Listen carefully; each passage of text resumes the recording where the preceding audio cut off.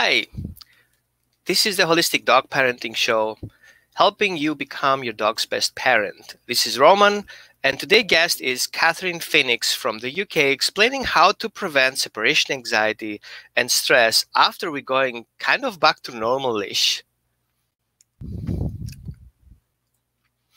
Hi, Catherine.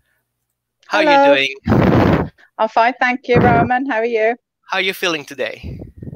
I'm feeling good today. Any anxiety? Just Any a little separation bit. anxiety? Not necessarily separation anxiety, but there's definitely anxiety there. So, I have social separation anxiety.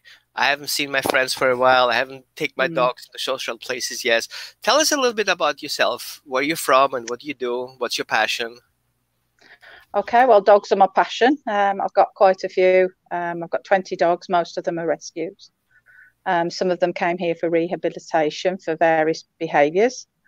I'm a qualified lecturer, was a head of school at a local college. And then I have always trained dogs from very young. My father used to get German Shepherds he owned pubs. And then he moved to Rottweilers as the German Shepherd line was not well. So he moved that way, and he would just give me the dog to train at about 9. Obviously, there was different ways of training back then. So I've evolved as a trainer. Obviously, that's a number of decades ago now. And then my job changed in 2012, and I started studying really hard on this, which was fascinating. It was a new area to what my original career was in, but a lot of what my transferable skills to this, coaching and mentoring people, and I've developed through fostering for a few rescues, a lot of skills, I suppose, with different types of dogs and different dogs and their needs, as well as the owners. So that's where I've come to this point now. I'm very fascinated with the human-animal bond, how it's affected by not only the human's anxiety, but also their avoidance, secure relationships with dogs, positive reinforcement, how that impacts on the dog, and how you see a dog go from very scared, like some of them I've got at the moment, because I'm watching them out the window, to being confident, and then they can be adopted or they end up staying if they can work with me with dogs that need some good socialisation skills. So that's basically me in a nutshell, as far as that goes. So you've been in dog business kind of sort of since a child, like 53 years. I was 55 yesterday. I don't mind saying, because there's no shame in it. Happy birthday. So, yeah, thank you. And thank you for your message, by the way. So I've got pictures of myself when I was probably 18 months old at my nan and grandpa's home in the garden, playing with Shep, one of the sheepdogs.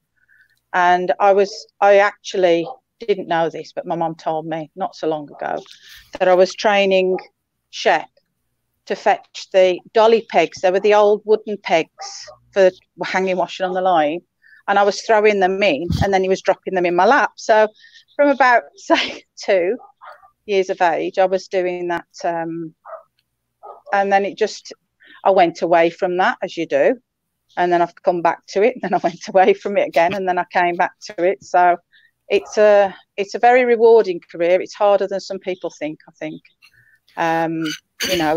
It's people think I'm just with dogs all day, but there's times where it can get, and in this situation with this pandemic, it can get very stressful on the human as well as the dog. If the dog's not used to the human being home all the time, and the kids are at home, and they're used to having their quieter time where they're chilling, so it can have an impact on that. And obviously, as we age, our relationship with dogs changes, and the dogs that we select change, maybe.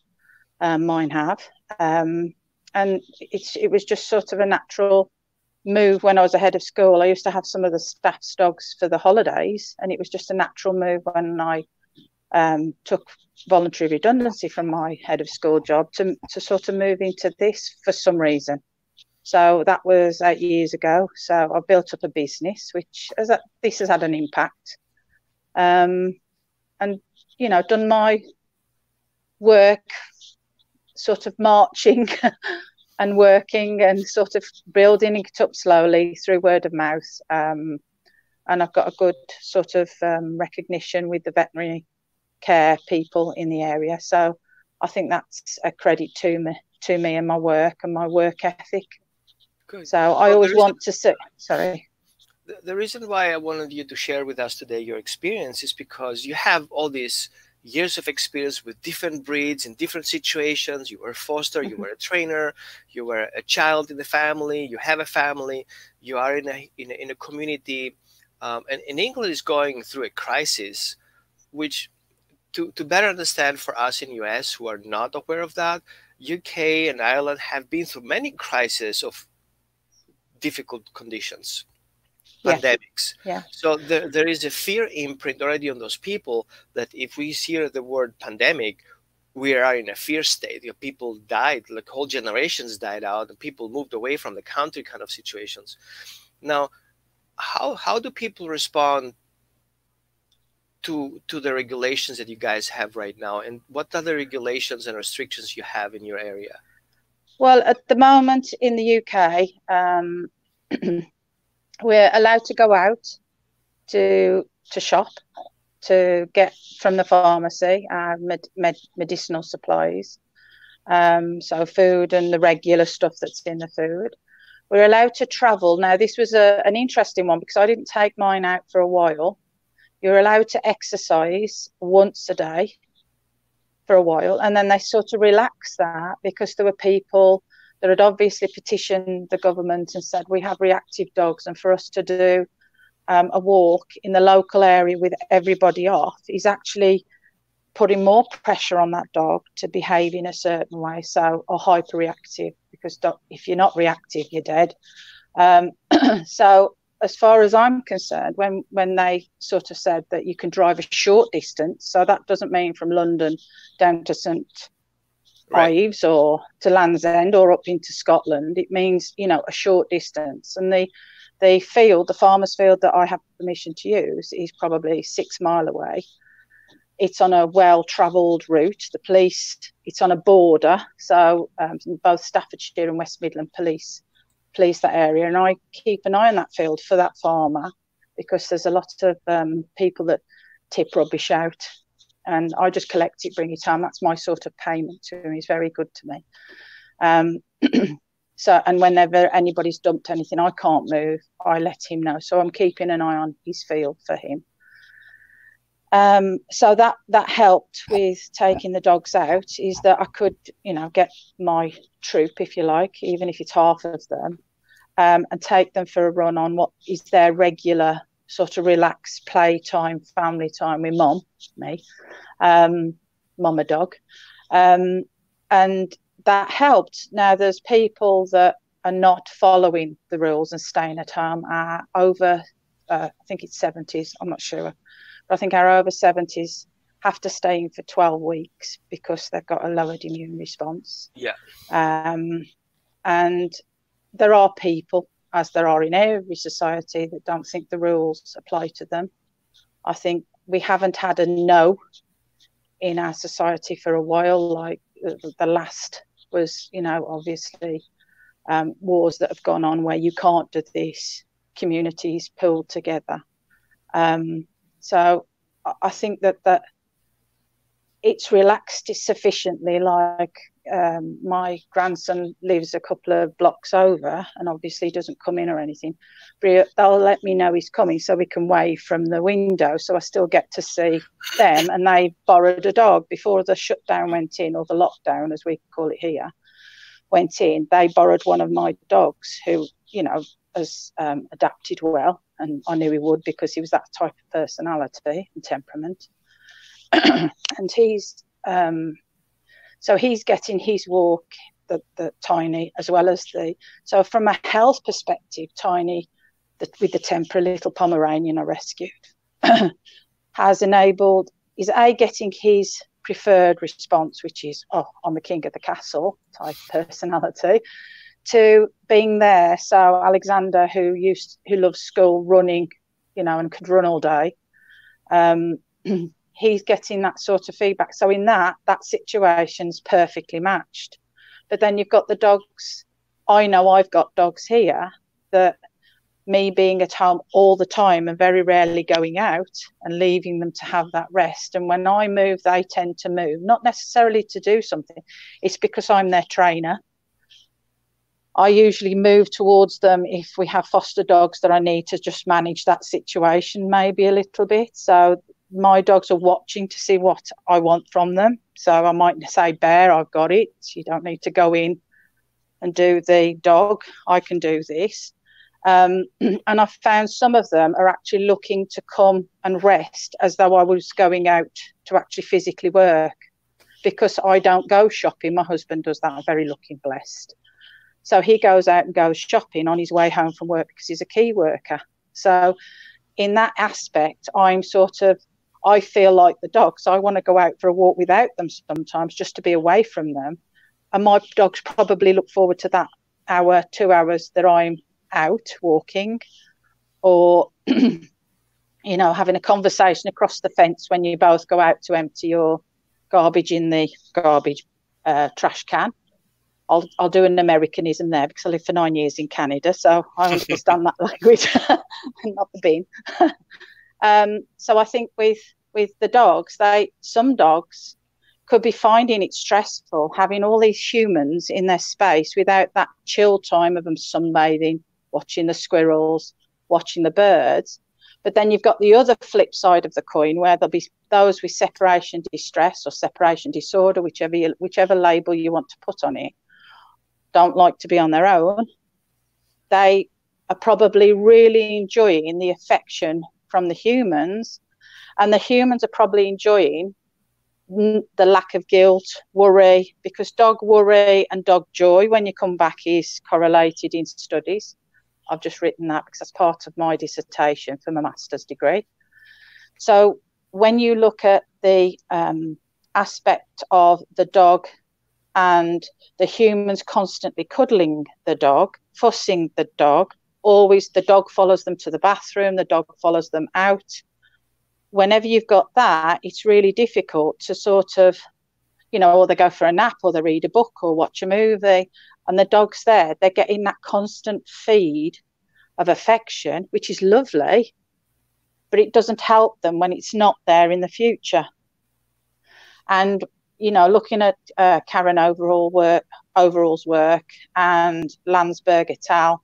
Work and the Marinis Price work, I might be saying the names wrong, but that's okay. I know which books they are. And when you look at those and any sort of seminars or any training that I've gone on, behaviourist training, often we need to desensitise them to they're not having all of those, like the keys, the perfume, the toothpaste, the coat, the shoes, the day of the week, the sounds that are outside, all of those are cues in the environment to say that they're leaving. They're not getting that. So the dogs are getting that fix, that oxytocin fix, that soothing fix, that chilling fix, but they're not being taught how to cope when that doesn't happen in the future. And that's where some of your routine for the human side of this, you still need to be the dog still needs to be able to cope, even if it's for 10 seconds, 20 seconds, without you being there. And yes, we're having puppies, and puppies are still being transported. Even dogs are being adopted, but they're not getting the usual exposure for socialization, which is all novel experiences, not just seeing other dogs and being able to cope with them and learn how, another dog communicates back. It's that the dog coping with that situation of that person leaving them either on their own or with another dog. There is one study, I can't remember the name, I can get it for you, Roman, so you can pop it on after. There's one study where they looked at another dog being in the home with the dog and how the dogs look to another dog for support when the owner's not there, which I know I see it all the time with mine, but I can't prove that. You know, if it's not in a science journal, it has to be proven. Or, well, should I say suggested, statistically significant. So I think it's key at this time to start putting in, if we're in, say, we've got another 3 weeks of lockdown, and then they have a loosening of the guidance. Yeah, that's the word. Sorry, went blank then for a minute. If they have, I'd do that. It's called a mom's moment. If people can start putting in now 3 weeks at home, doing mini sessions of leaving your dog, even mini sessions, and it may even be just to stay and they're able to move 5 steps away. So it's not even out of sight at the moment, because some of these dogs that I've worked with separation anxiety, they're just on the heel all the time. They can't cope with mom, dad, whoever, they're human, they're significant humans, being out of sight. And they will even go to a person that's a stranger. If you look at the Ainsworth Strange test, they'll even gravitate to that human because they're desperate for that human support, because they can't cope with being on their own. And this is where we could build in, just like any training, skills for the dog to be able to cope with. Because loving your pet, letting them sleep in the bed, popping them in a crate or not, your choice, how your dog, all of that. How can I say? Some people don't obedience train their dogs. The dogs just naturally learn what's acceptable and not. And that's what was some of the training my father taught me. He wouldn't necessarily do a training session. They just got rewarded for good behaviour. And then if they did something that was poor behaviour, they wouldn't get rewarded, or then he'd ask for something that was good behaviour. Feeding the dog from the table. None of these have been correlated to link to separation anxiety. It is more about the dog feeling comfortable, relaxed, has things to do when the human isn't there. And that's either activities that maybe, and depending on the dog, this is where I say you really need to, it's not a blanket rule for every single dog. You know, I may see 10 separation anxiety cases from mild to fairly severe. Some I may need to refer to their vet, and I spit all that. They may be from my vet referred to me, which is great because I've already got that first step out the way. And they may need to go back to the vet. You know, you can give them some nutritional supplements. You can give them, if you support batch remedies, if you support essential oils like Carol Ingraham does, a fantastic rescue remedy. But rescue remedy is more for an emergency state and calming, I find. It doesn't go to the, if you look at Dr. Batch's work, it doesn't go to the, or what he suggests is there's always the soul state underneath the rescue remedy that's out of balance. And there's a specific remedy, maybe oak, it may be, and they're very similar, but oak is, if you like, I always call elm the teachers. It's that end of year, you need a bit of elm to get you through, because one more thing, being asked by your manager, you'll be in the toilet crying or the bathroom crying. Whereas oak is more about, recovery. I see oak as a recovery remedy that I used to use when things used to be getting, and I was still coping, but it was more to just keep me going, more so than that tipping point at the end. And then there's your oils, and I'm a firm believer in the dogs choose their oils. Like I'll get orange oil out, say, for example. Yeah. As I said, I've got 20 dogs. I've got 3 fosters in at the moment because we tried to empty the kennels that I support. And I'll present the bottle. I won't drip it anywhere. I present the bottle to them, and you'll have perhaps 7 come up and maybe lick it. And these are only ever used for the dogs. They're not used for the humans. I've got a human case and a dog case. So you're applying, in that case, you're suggesting you're doing zoopharmacology, like the dog. Exactly. They choose self-medicate. Yeah. And then if they sort of stay around a little bit more, I think, okay, well, do they want a bit more? And then you ask the question. And for people that have not seen that, it's a very natural way where dog tries to get you to, you know, if it's the inguinal oil that they need there, they'll do that. And obviously I would always suggest people go for training for that. I'm a degree qualified aromatherapist. My vets know that they refer me to, but I always bounce it back to the vets when I'm going to use an oil with a dog, because I don't know, I'm not that knowledgeable on medications. That's what the vet's there for. So there's definitely tiers of responsibilities and job descriptions in there, what I feel comfortable doing and what I also am ethically and under my insurance able to do. And I need that vet to say yes. And I usually then, they use the vets that I work with have a knowledge of the aromatherapy oils, although they're not aromatherapy quite. Gotcha. Do you know what I mean? So it's more of a communication for the best effect for the dog. So there's that. There's lack of structure and discipline. As a person, I like structure. I had quite a few children. I had 3 children of my own. Then we had a blended family, so I've got 6 children. And so there had to be some structure. And I think with trying to fit everything in my life and being a lecturer for most of it, and also being in an appointment-based system, I like my structure. My dogs respond well to my structure, but they also respond to a relaxation of that structure, because it's predictable that mom still there, they still get fed at the similar time, they still get walked at a similar time, they've still got play, which they're doing now, which is about normal because it's cooler here. It's been about 21 degrees here, which is nice for them.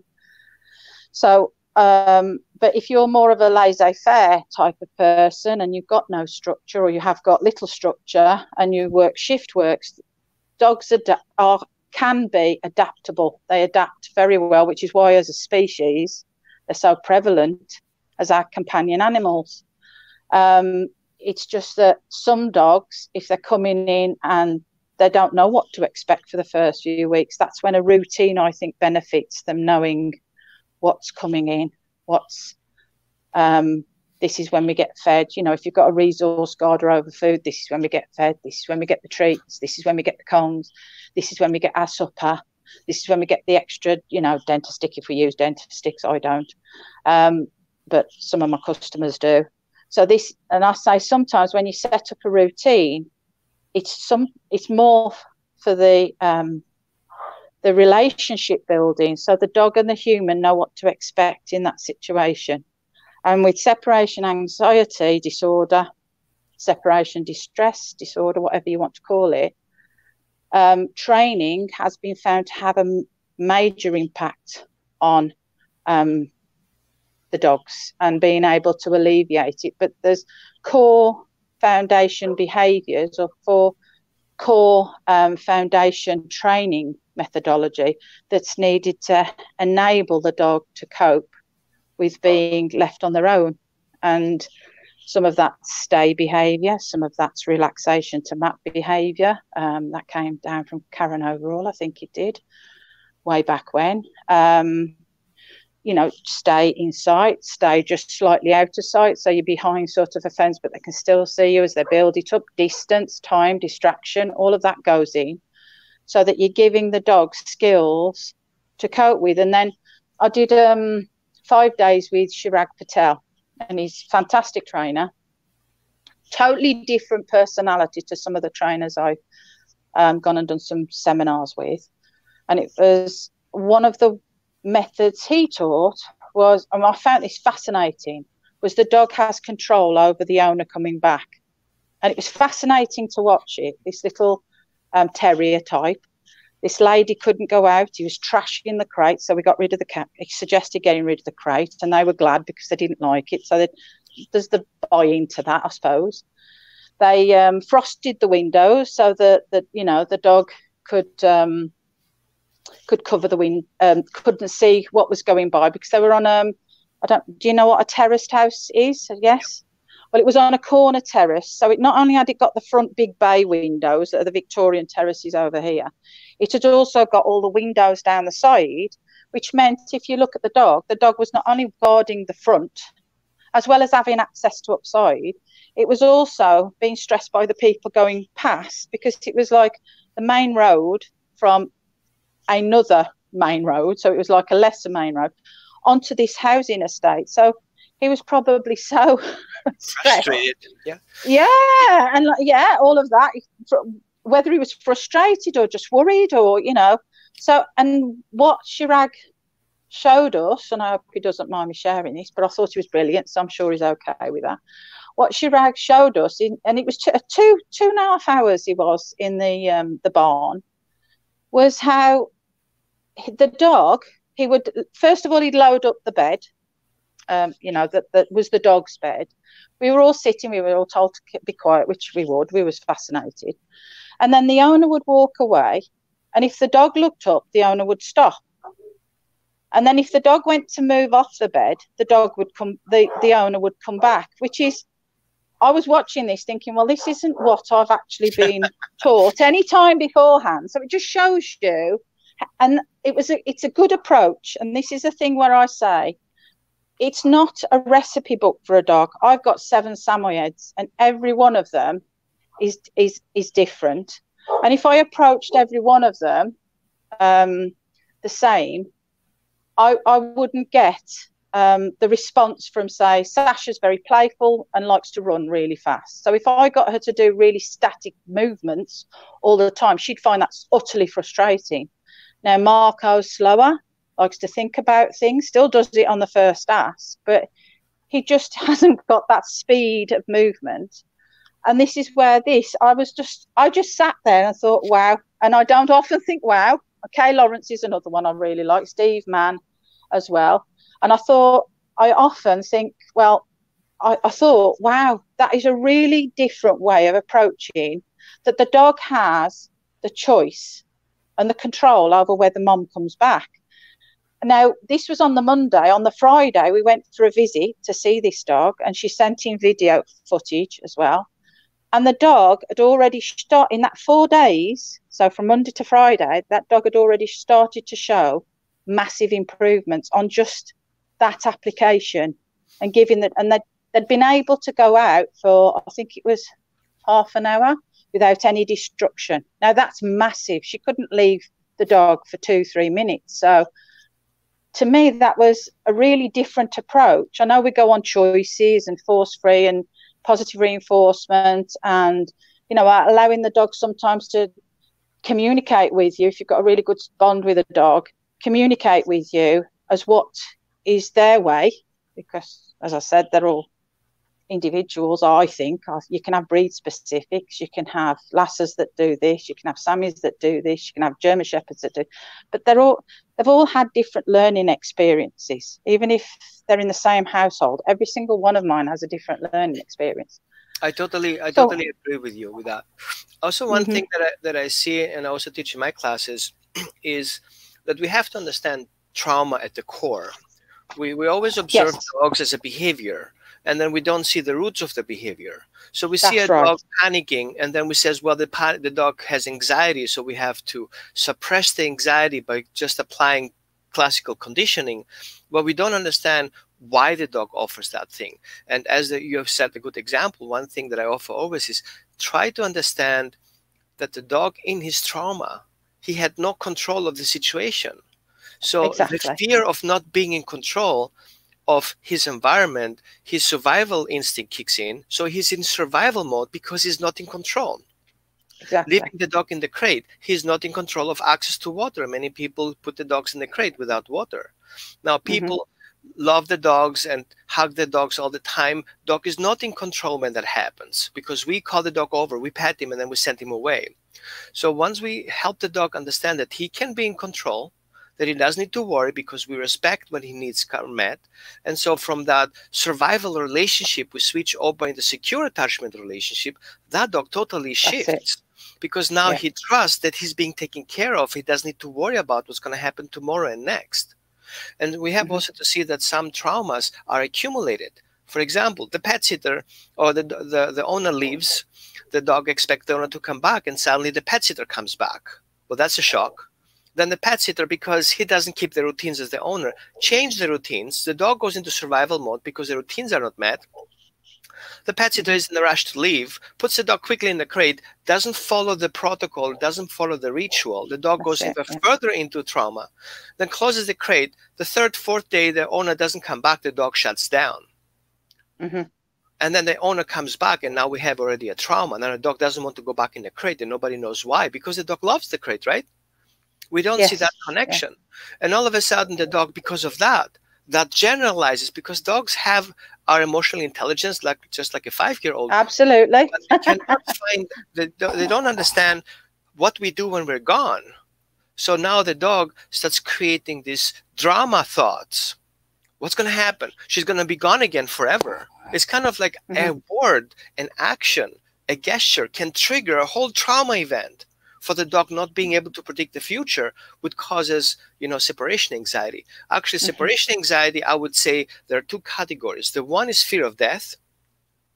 The dog is afraid in survival mode. And the other one is fear of failure on the job description.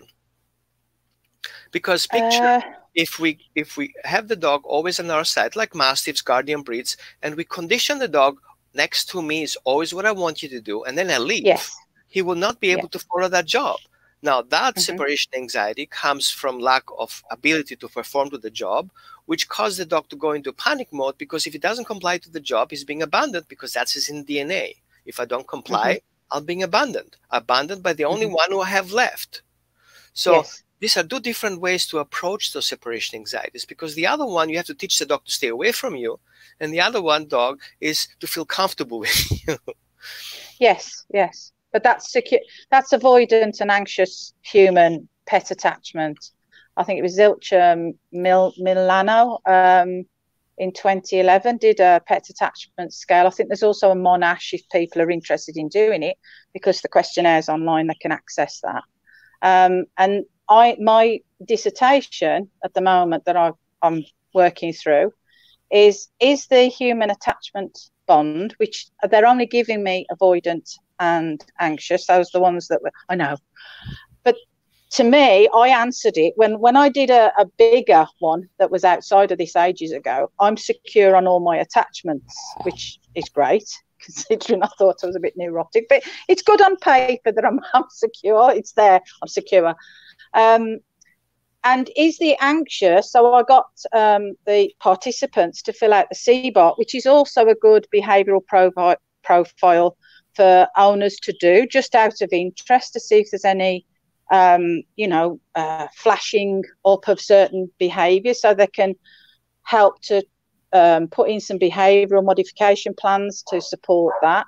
But I'm looking at is the CBAR that says that the dog has separation anxiety issues that the owner's completed, linked to the pet attachment style of the owner that is anxious or avoidant, because I can't see any secure, because I've got quite a few that have answered on the human side of it that they are avoidant or anxious but not secure. So that's another, it's going to be quite, and then I've got video footage of how they are greeting, because if you look at any separation anxiety studies, I've only found 7 papers and mentions in 2 as part of the separation. There are on greeting behaviours in dogs. Can you believe that? That's what we live for, is coming home to our fluffies, or non-fluffies if you've got a Chinese crested. And that is our behaviour when we come in, creating that behaviour when you go out, so that they seek that affection more, and it's causing more of an intense.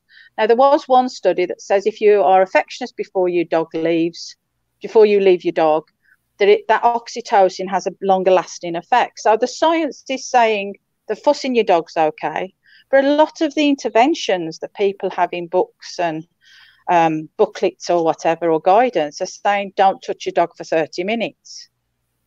So I don't know whether I can do that. I just get ready and leave my dogs. I don't necessarily go and fuss every single one of them. They just know the routine. Okay, we're doing this. Mum's go, and Alexa goes on to whatever, to their soft reggae, which is what they like, and that is their cue to say Mum's going out. I think one aspect that we forget here is that we have to understand that dogs have rituals. Yes. And they have family code of conduct. But I understand where the science comes in from an angle that animals are pack animals and have this linear hierarchy system, and they follow the boss and whatever the boss tells them to do. Now we know already that's an old story. Now we know that we have a non-linear system, and dogs do connect, and it's a matriarchic system basically, where the dogs have this attachment relationship with the mother but seek education from other parts of the family members. And dogs do group in families, and even with scientists who research dogs who are free roaming, like the dogs in India, the treaties, we see that they form families. And actually what they also do, that I recognized later, that they have different types of friendships. They have friendships to go hunting, they have friendships to go and scavenging, they have friendships to be safe and secure attachment relationships, and then they have friendships who are to go fight wars with others. That blow me off. So they can create relationships to be taking advantage of, to do something they're not benefiting from. It didn't make any sense. Now, when we go back into the home and we see that dogs are opportunistic scavengers that search for secure attachment relationship, and then we're not creating those rituals, and suddenly we say, oh, now it will change. That causes anxiety. Absolutely. And that's what I said at the beginning. I said, I like my rituals. I work well on a routine. I can be surprised. I can be spontaneous or spontaneous. I can be all of those things, but I find I'm more productive if I have that routine set. So, you know, I'm up at 4:30, 5 o'clock. The dogs are fed by 6. We're out on the fields for 6:30. Well, not on 4:30, but we're sort of getting ready to go to the field because they've had their hour lie down. If it's really hot, that hot weather we had last summer, it was even later because I'd take them on the field because it was cooler first thing. So they adapted to having their breakfast, if you like, 2 hours after so they do adapt, but that was a routine for while it was hot. So the cue to them was, it's hot, Mum's going to do this. But Mum's the consistent, and this is the thing, I'm the consistent person in that I've got a lot of eye contact in my dogs, and when they are looking for guidance, they do a check-in or they do an eye contact, you know, and I'll just go, go on then, it's okay, on you go, or walk on, or whatever you do, or me just doing this. And if you watch any of my videos on my Facebook account or anything, it's quite organic rather than being, I've always said I'm not an obedience trainer. That does not float my boat. I want dogs to be sort of happy, as much as you can use the word happy and anthropomorphize the behavior. I want them to be secure, contented, pleasant to other dogs, or they just come away, they give me the look and I say, over this way. That's what I want for my dogs. And I get that because I feel my routine and my structure supports them in that. Now, if we say, okay, Sunday, lockdown's up, we're going to the beach, we pop them all in the van an hour after, and we go to the beach with them, which is about 2 hours away, you know, and the older ones stay here a little bit more because it's too much for them, because I've got a 14-year-old Rottweiler and a 10-year-old Shepherd. So if, say, some of the older ones want to stay here, or the ones that I think won't enjoy it, which is very rare, I know, but some of them don't like water, so, and we're playing and I want to work with a group of dogs, they can adapt to that because the secure person in their lives, as well as my husband, but me more so than him, is there with them. If he took them to the beach on his own, there'd be probably calls to say, I found your lost dog, because they would be looking for me because I'm the main person in their life.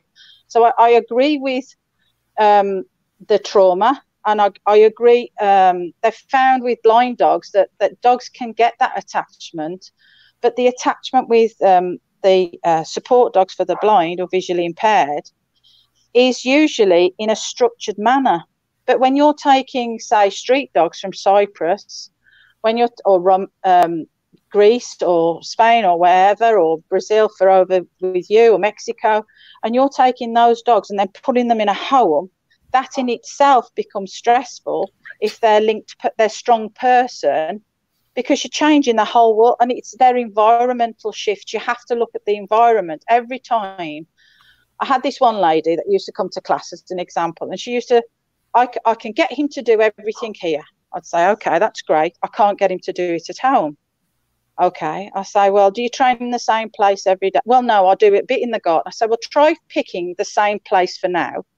So the dog then started to do it, say, in front of the fireplace in the living room, in the main family room.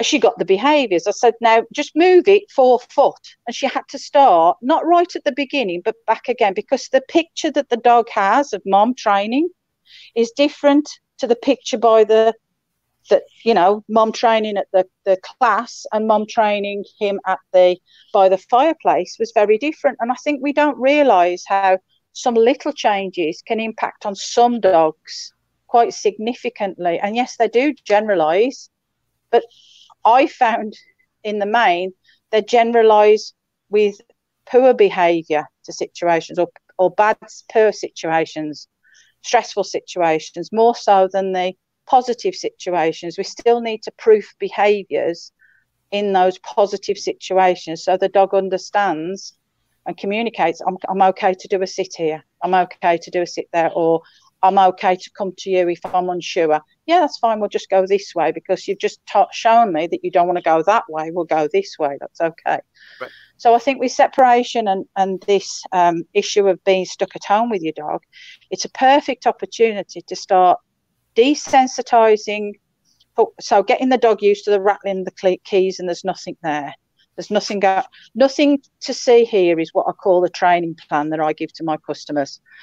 Nothing to see here, and they do that. And then there's the relaxation to mat. So the mat becomes part of the dog relaxes anyway.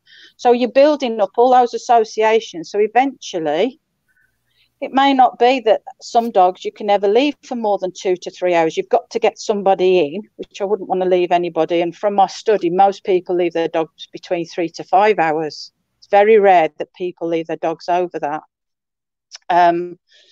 So if you're so one of the questions, I'm self-employed at the moment, and there's a couple of my customers that are. So that what they've tried to do is, if you like, write down a school routine for the dogs, which I think is really useful. So, you have a certain time. So if you're self-employed, there'll be I'm assuming certain hours that you would be working. And again, there's that flexibility in there if you created a structure that the dog can cope with. And it's all about the dog. So it's no good saying to my dogs, okay, I'm going to get you up at 11 to go out. They just go out. And I've done it when we've been out, and I've thought, I'll let the dogs out at 11. And we've, say, gone out for, I don't know, to see my mum and dad or something. We come back, say, at 10:30, 11. I let my dogs out, and they just stand there looking at me because they're usually in bed for 8. So I don't need to let my dogs out after 8 because they're going to be up at 4:30. And even when I let my dogs out at 11, they're still up at 4:30. So there's no point. So you're saying keep that routine, morning routines, you have food routines, and the afternoon routines. And even if you are in a position where you have your dogs. So I have a back flash response. Okay. So even if you have, let me see if I can change that. Better now? Okay, I got a feedback from you. So when we do a repetition overview, so when you have your dogs in the daily routine, and even you have self-employed and you have these regular daily routines, keep those routines as if you would regularly work. Make sure you're taking your dogs out for this time that he needs to go. Keep your feeding routine, keep your walking routine, keep your attachment routines, what time you have time for your dogs. Now, if you pass that level, because most of us are not self-employed, we work suddenly at home for a couple of weeks, we want to make sure that we're going back to those routines, because I feel from my experience that dogs will take 1 or 2 weeks to kind of adjust back to the normal things. So don't end up knowing that next week you're going to go for work again. All of a sudden now you stop the routine and change it. You're going to create panic to your dog because of those attachment relationships and routines that you already set. And some dogs do easily with changes, some dogs do not.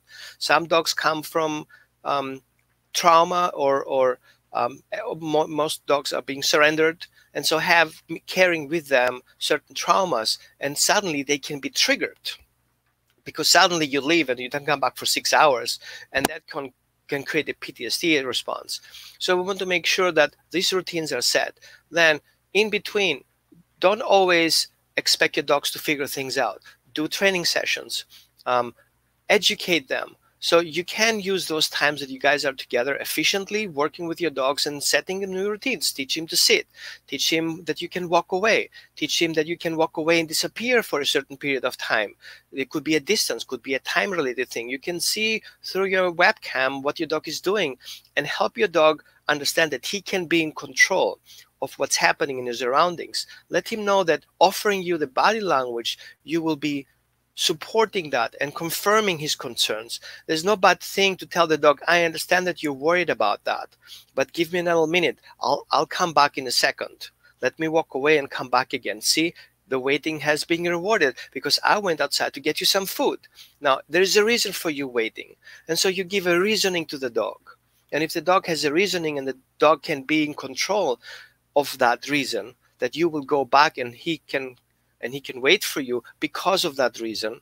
And so the dog doesn't need to feel that you're ignoring his messages. So he's worried about that you didn't see what happened. And so he starts having separation anxiety before you even leave. And some of the dogs become even aggressive, attacking your legs and your feet and your hands before you leave, especially if you touch the shoes, the back, the keys. We also have to be very comfortable of recognizing when we trigger the dog. When we suddenly go to the bathroom and then we go to the kitchen and then we go grab our bag. Well, that routine is already set. Oh, she knows you're going to leave, right? And so we have to make sure that all these things are covered. Yeah. And so a short overview, just if you guys have as that Catherine is here today to work with us and explain it. So if you go back all the way to the beginning and listen to the whole conversation that we had today, you will see that so many details are important for your dog not to have that separation anxiety, because you were able to predict what's going to happen because you watched that video and you can share that video with others. So you recognize how all these things are escalating to the point that a dog will have separation anxiety if you don't follow all these little rules. It's just like with children, nothing much different, because dogs are emotional intelligence and they do have attachment relationships and they do have trauma and they do need to be in control of situations. And of course, sometimes they're over exaggerating and they're kind of drama queens, kings of the hills on your bed. But on the other hand, they're still vulnerable souls that we have to respect their needs. And sometimes we also cause them trauma because we don't know their needs, we don't respect their needs, and we just do whatever we think is right.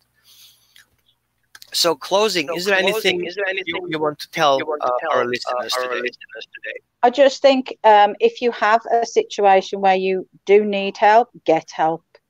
Because with separation anxiety, for example, some people start using a different door to go out. And that can cause the dog to even be more anxious, because not only have they got to watch this door, they've now got to watch this door. So seek help. There's really good books written, Karen Overhaul. It's an expensive book and it's for more clinical work. Talk to your vets, because they usually refer people that have specialisms in their area, or a veterinary behaviourist. And just, ask yourself. You can try some nutraceuticals, which are your Serenum we have here, your CBD, or we didn't get onto, but that could be another thing to, what's for calming generally. Just don't, how can I say? Some people will try something and it actually makes the situation worse. And it's best to talk to somebody. Carry on with what you're doing now. It's not going to make it worse if you're sticking to what you're doing now.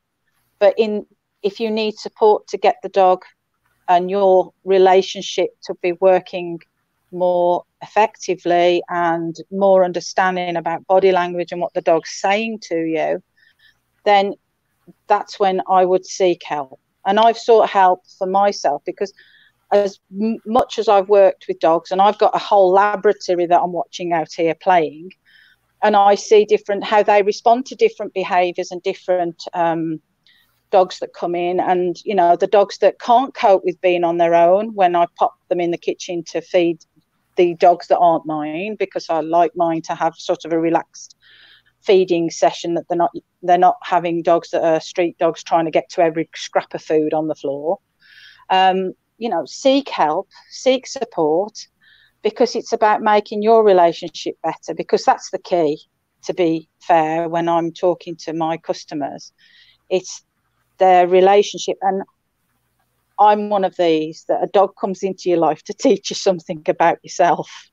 And I've had a lot of dogs that are my greatest teachers, because at the end of the day, they are fantastic teachers for making you observe things, which has made me a better human with other humans as well.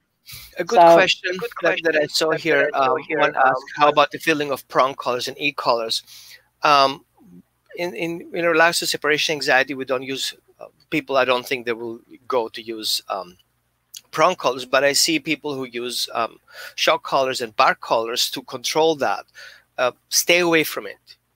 There is no scientific evidence, no whatsoever, that would improve that. Usually it makes it worse. So the dog, not only he's not in control, he's being punished for feeling separation anxiety, he's being punished of being in panic, he's being punished of being in a panic situation and survival response.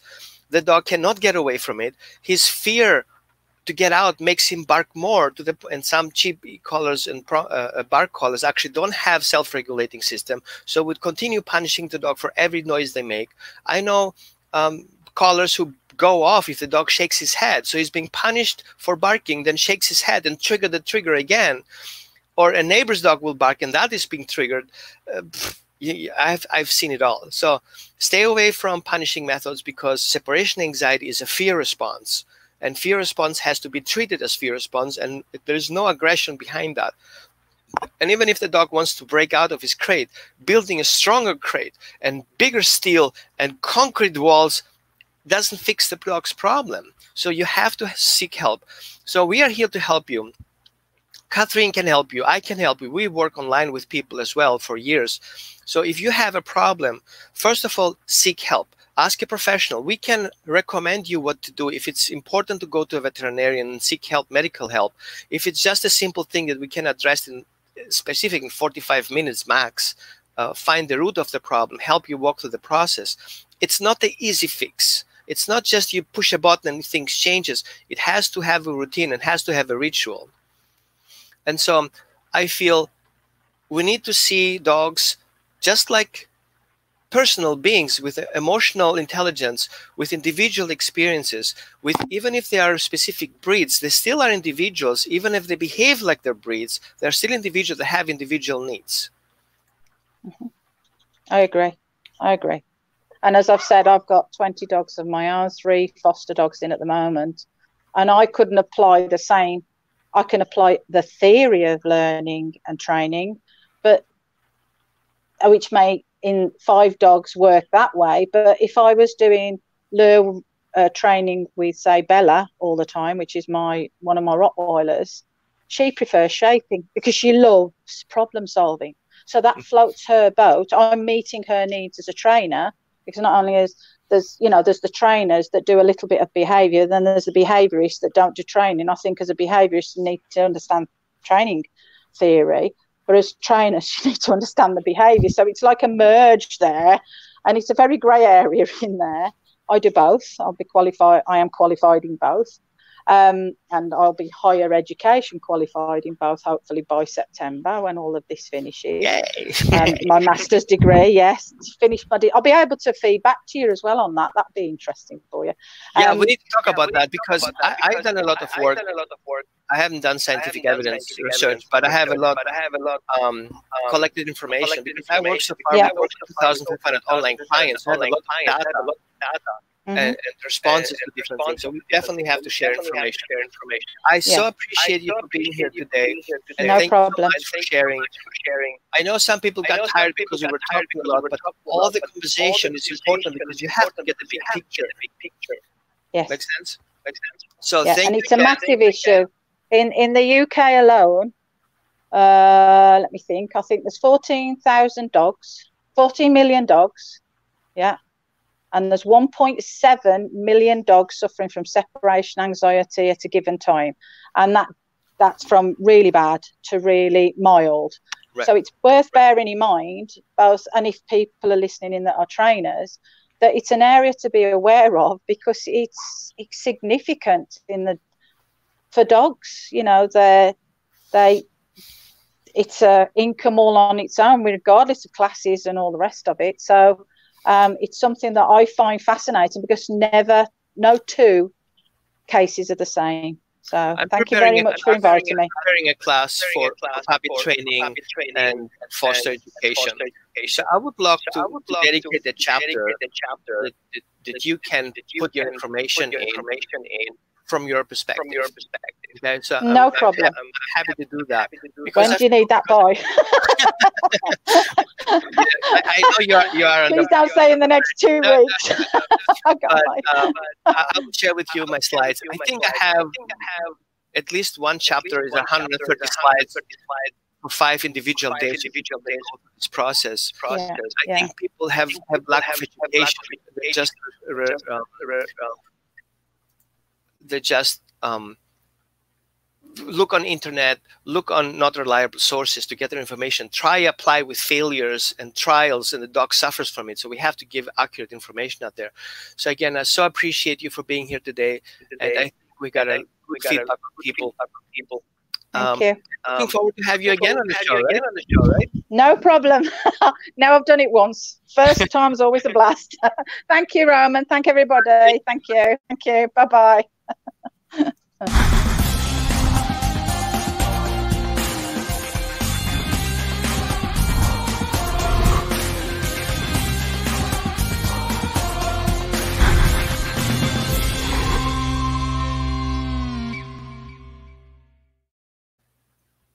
Thank you for watching our today's shows.